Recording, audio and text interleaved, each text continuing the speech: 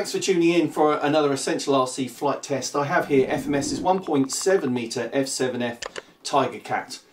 The full size was made by Grumman and saw service with the US Navy and the US Marine Corps until about 1954. It was too late for World War II, but it did see action in the Korean War.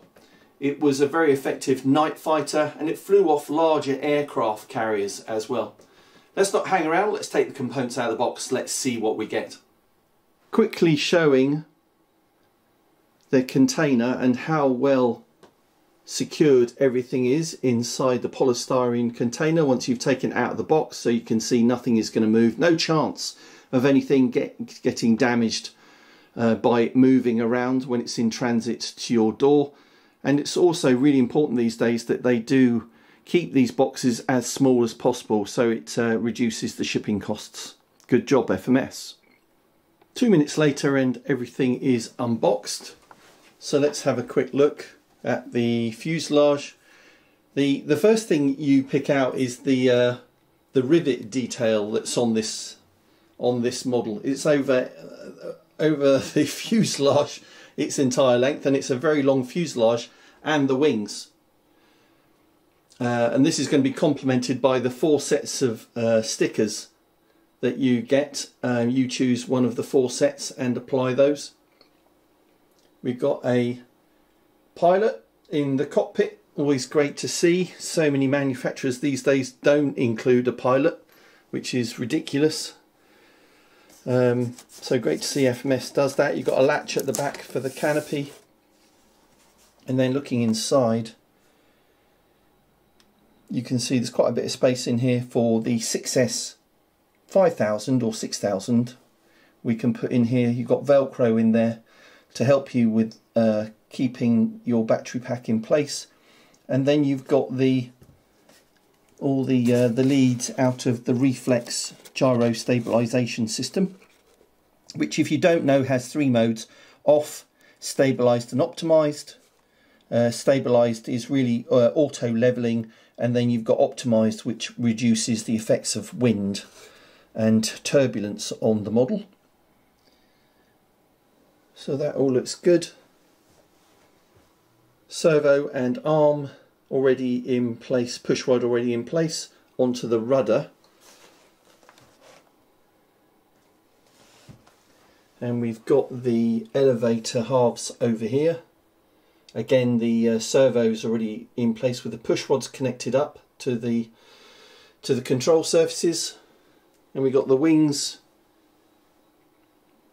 and these nacelles that I guess get slung underneath the wings with the retract doors, the landing gear doors.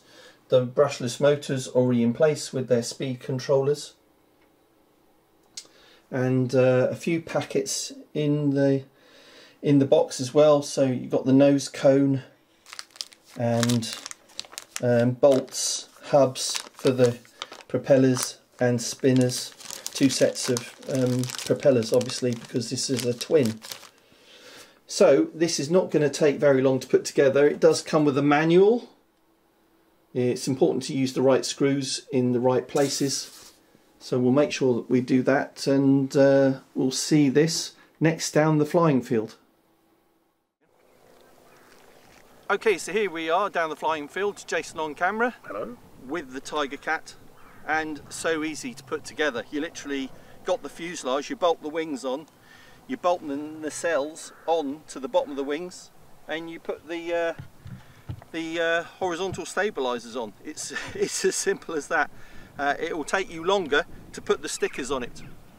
Now, the one thing I will say, it did come with some water transfer decals, whatever you want to call them, nose art, and I tried very hard to apply that and couldn't. It's a bumpy surface with this scale rivets. Didn't work for me, and I talked to a couple of other owners and they had problem applying that as well. But it doesn't detract from the overall look of the thing. The one thing I did find, after I connected up, you've got 3 phase wires to connect up, plus the speed controller throttle cable. No, just the 3 phase wires. and I think the retract cable. Now the 3-phase wires, I bolted it on and I tested it, and I found that the prop was going the wrong way on the right wing, so I had to unbolt it and then swap over to the phase wires and for it to rotate the right way. So they should spin inwards, contra rotating, which is what they should be doing. Now the other thing with the CG, I've got it on just forward of what it says in the manual for the stock CG, and despite that it's very lightly loaded. It will almost sit on its tail if it does sit on its tail. So I think this is going to get in the air quite quickly, and I'm going to have to hold in a bit of down elevator to get the speed on the ground, but we'll see how it goes. Here we go for the first flight of the Tigercat. Ready, Jay? I'm ready.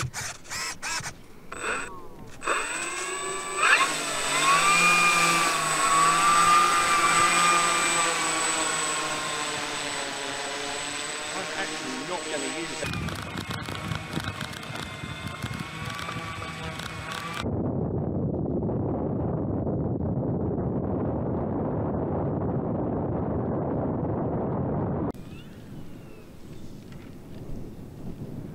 Okay, flaps are up, flat takeoff hopefully, and then gear up. Here we go.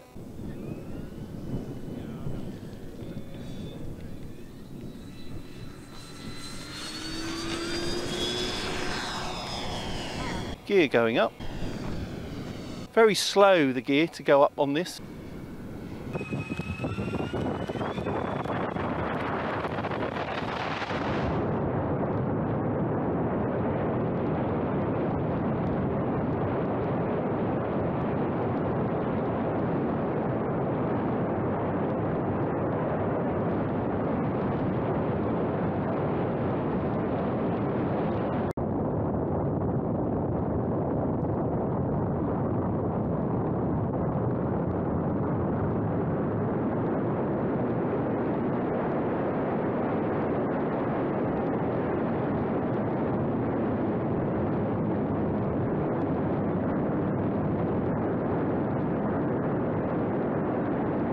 Let's get a bit of altitude.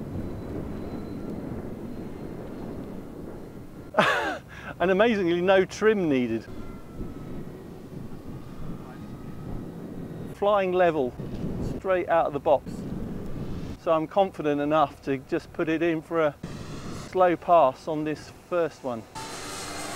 Half throttle.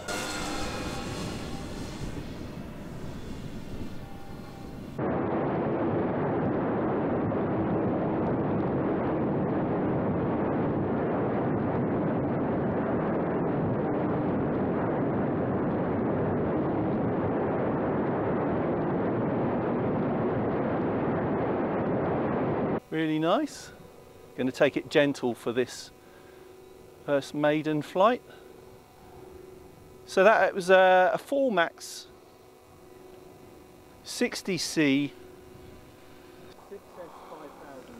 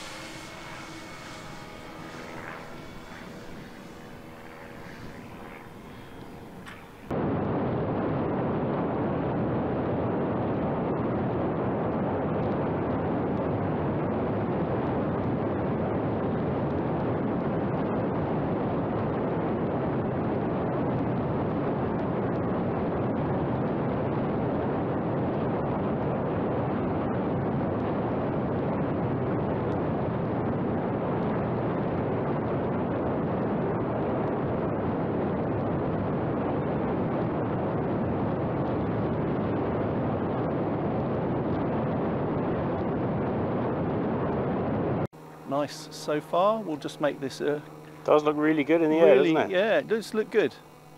Nice, just keep it a short flight for this maiden.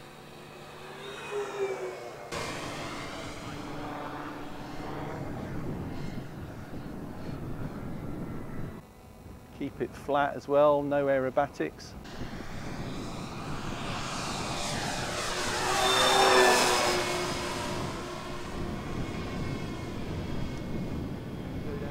middle rates, it doesn't need rates for certain. Use more of a stick.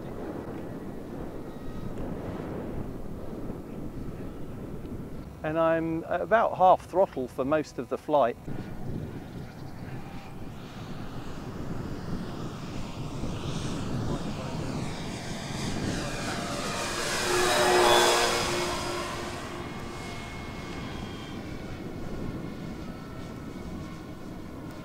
A little bit of wind today, so we got about 10-15 miles an hour wind down the strip. So I'm glad I didn't use any flap. It didn't need it for that really nice, gentle takeoff. Into the camera.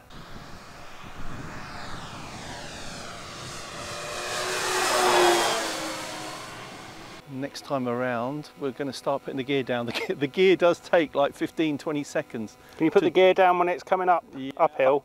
I'll do that. And then we'll see it in the camera.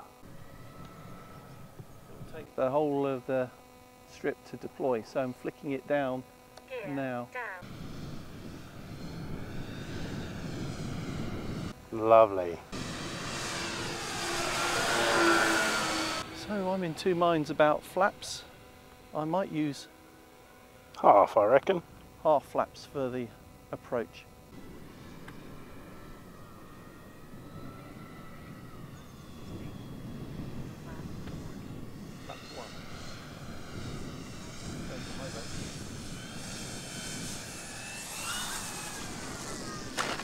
And we're down.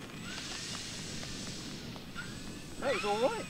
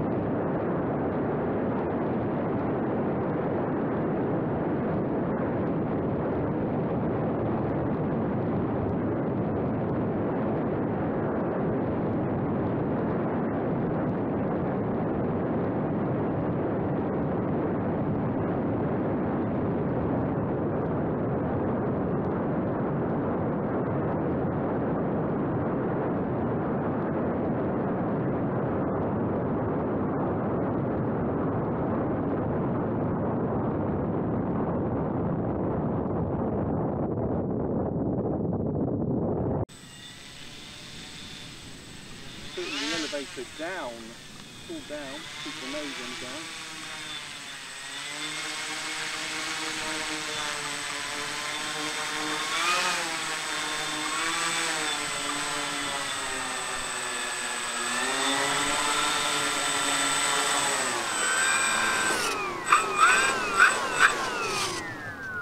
How was that, Dom? That was good, nice gentle maiden, nothing wild. Great power. That was half power around that whole flight. Just some figure eights and some nice passes. Really good.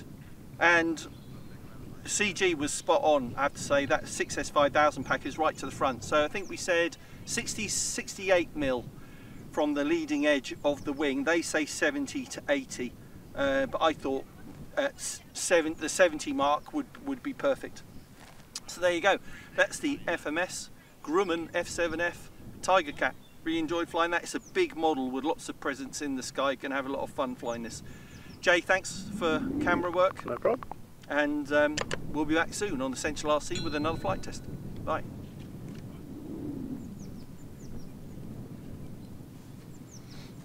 Brilliant.